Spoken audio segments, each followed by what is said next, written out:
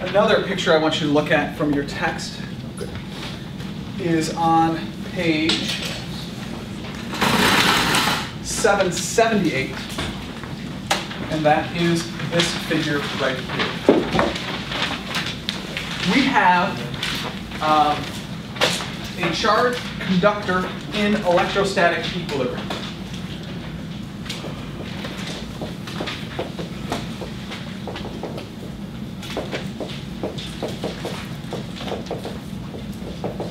So that's what you're looking at here, a charged conductor in electrostatic equilibrium. And what we're going to do is we're going to figure out the electrical potential difference, bless you, from B to A, which is equal to the negative of the integral of E dot ds from A to B. So let's talk about E dot ds. E dot ds is going to be E ds times a cosine of theta. When going from A to B, what do we know about the direction of the electric field relative to the surface, always on a conductor in electrostatic equilibrium? This is one of the four things I asked you to remember. So it's always perpendicular. Notice that the electric field is always perpendicular to the surface. Considering the fact that the electric field is always perpendicular to the surface, what is the angle between the electric field and ds as we go along the surface from A to B? You can answer that one. What is the angle between the electric field and ds as we go from A to B? Miller? 90 degrees. Notice ds is always along the surface, and the electric field is always at a normal to that, so it's going to be 90. So we have E ds times the cosine of 90, and we know that's equal to 0. So E dot product with ds is equal to 0. In other words, the electric potential difference between A and B is equal to 0. This means points A and B are both on what is called Jenkins. Equipotential surface. In other words, the surface of a conductor in electrostatic equilibrium is an equipotential surface. The surface of a conductor in electrostatic equilibrium is, we just proved it, an equipotential surface.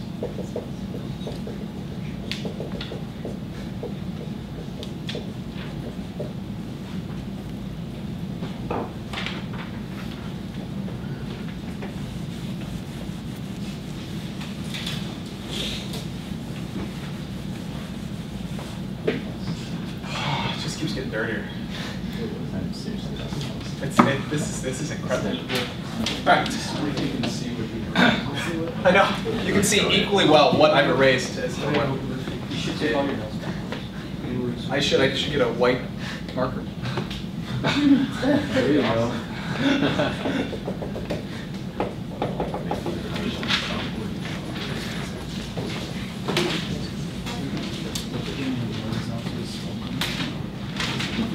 Two spherical conductors of different radii connected by a wire.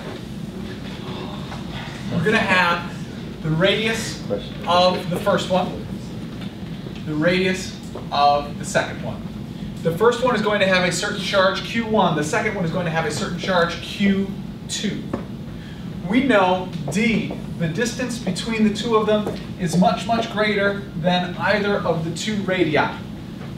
So they're far enough away where the D is much, much greater than either of the radii. We know radius for the first one is larger than the radius of the second one.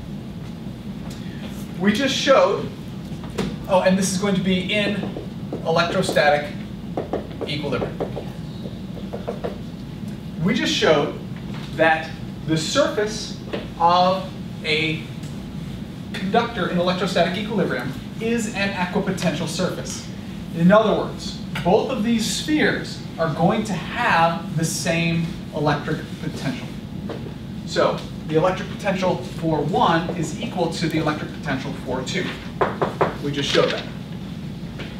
Considering that is true, we can then say that because these are both spheres, we know that the electric potential for each of these is going to be equal to what? The electric potential difference between a point infinitely far away and a point r distance from either of these spheres is going to be, I'd go with what they've used. Which? KQ over R. So we have then K times Q1 divided by R1 is equal to K times Q2 divided by R2. They are both equal.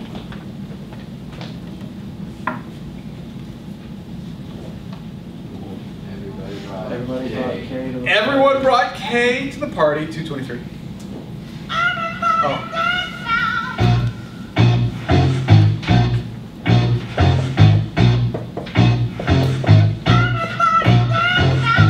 Q1 over R1 is equal to Q2 over R2.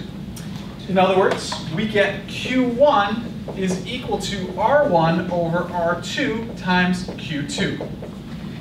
We know that R1 over R2 is going to be greater than 1. Agreed? Because we know R1 is greater than R2. Therefore, we know the charge on the larger sphere is going to be greater than the charge on the smaller sphere.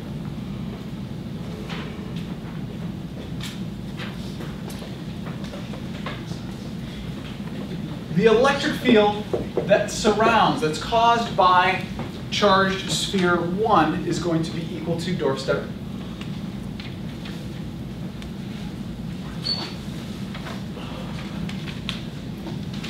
The electric field that surrounds this charged sphere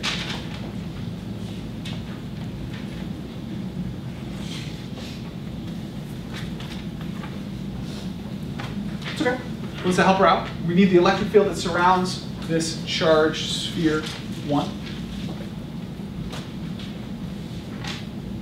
How about use the negative dV over dr. Make it too complicated. Rensa? KQ1 over R1 squared. It's just KQ over R squared, right? Going all the way back to chapter 2. This is KQ1 over R1 squared. Electric field 2 then is going to be KQ2 over R2 squared. We can get a relationship between these two. Electric field 1 divided by electric field 2 is going to be equal to K times Q1 divided by R1 squared divided by KQ2 over R2 squared. Which is, if we flip the guy and multiply, KQ1 over R1 squared times R2 squared divided by KQ2. Okay, we can cancel out K. We are left with Q1 times R2 squared over Q2 times R1 squared. But we have a relationship between Q1 and Q2. So we can substitute in for Q1. Q1 is equal to R1 over R2 multiplied by Q. This is multiplied by R2 squared divided by Q2 times R1 squared. Right? Q2 cancels out. We lose one of our R1 squareds. We lose one of our R2 squareds. We get that electric field 1 divided by electric field 2 is equal to R2 divided by R1. R2 divided by R1. What do we know about that? It's less than 1. R2 divided by R1 is less than 1. In other words, we can say electric field 1 divided by electric field, or let's do it this way. Electric field 1 is equal to R2 divided by R1 multiplied by electric field 2. In other words, electric field 1 is going to be less than electric field 2.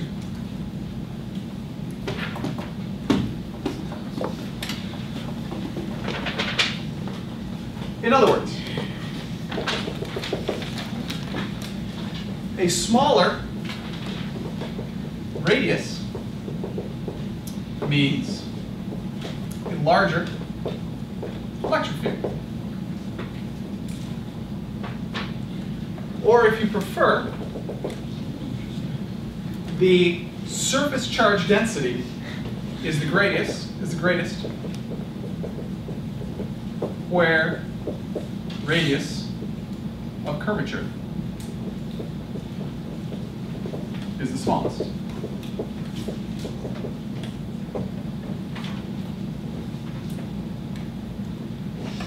Where have we seen that before?